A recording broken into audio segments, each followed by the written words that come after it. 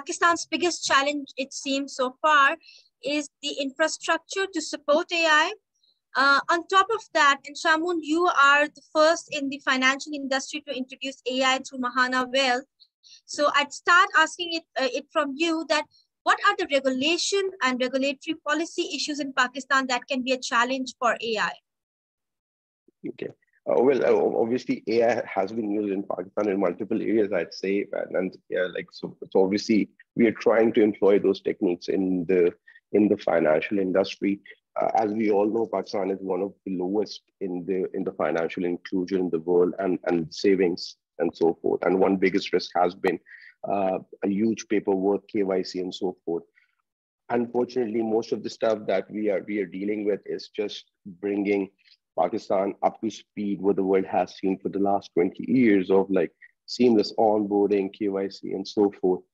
But in association with that, we are not just doing the basic IT work. We are trying to employ as much of automation and AI techniques into that. So like, for example, seamless onboarding, KYC handling, personalized advice to the individual based on their particular situation, so forth, and also building investment products which are being created by algorithms and so forth. So basically, we are trying to just promote financial inclusion in the youth of Pakistan and providing them with the investment strategies which are transparent, personalized, and low cost. As far as the challenges are concerned, I guess the biggest challenges have been the regulatory side of it, because the regulators are not on top of how the new technologies entail. So and like still like someone sitting in SCCP or State Bank, they're still learning how the basics of technology works, let alone the AI and so forth. And the second is the industry's tech infrastructure. So even if you come up with the very sophisticated technology and model, the industry is not capable to cater that. For example, I have experience in algorithmic trading and high frequency trading, and when we were integrating with the stock exchange, they could not pick up the load when we were sending the trade orders. And as I understand, obviously the world has invested millions of dollars to get that capability. But in Pakistan, we still believe a website is a technology.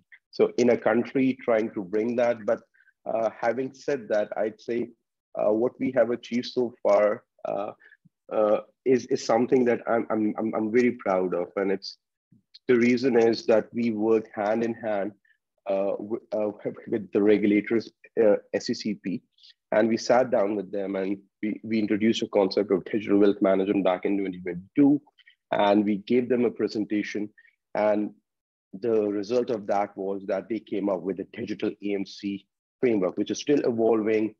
We are constantly in touch with them, and they are making it easy for everybody just to make sure that a retailer or any individual investor can easily onboard. The KYC is not a hassle and so forth.